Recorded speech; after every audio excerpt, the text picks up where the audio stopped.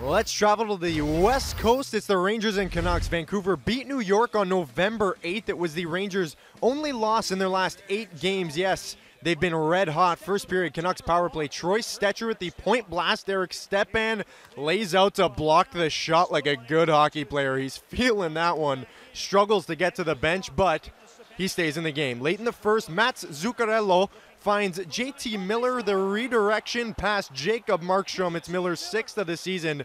Makes it 1-0 for the Broadway Blue Shirts after 1. To the second period, New York on the rush. Kevin Hayes steps into one. Blasts one short side on Markstrom. It's Hayes' 12th point in 9 games. It's 2-0 Rangers late in the second. Now 3-0. Hayes also sacrificing the body. Blocks the point shot off the top of his foot. The Rangers doing a lot of that in this one. They had 21 block shots, but the Rangers can't block them all. Brandon Sutter throws it on net, and it gets past Henrik Lundqvist, with Henrik Sedin providing the screen.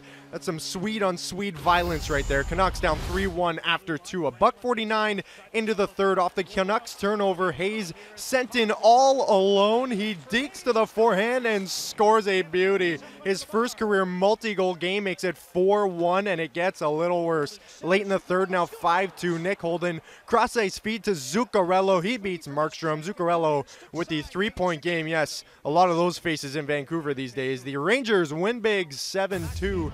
The Rangers sweep through Calgary, Edmonton, and Vancouver on the same road trip for just the second time since 1981. Meanwhile, Vancouver lose at home for the 4th time in their last 5 games.